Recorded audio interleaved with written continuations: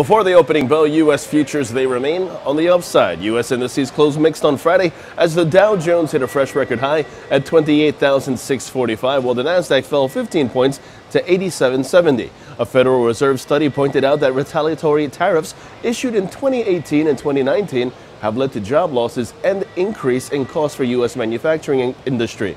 This all as 46% of SP 500 constituents traded higher on Friday. Now, after the markets closed, Tesla Motors delivered on December 30th the first China-made Model 3 at Gigafactory 3 plant in Shanghai to 15 employees at the factory.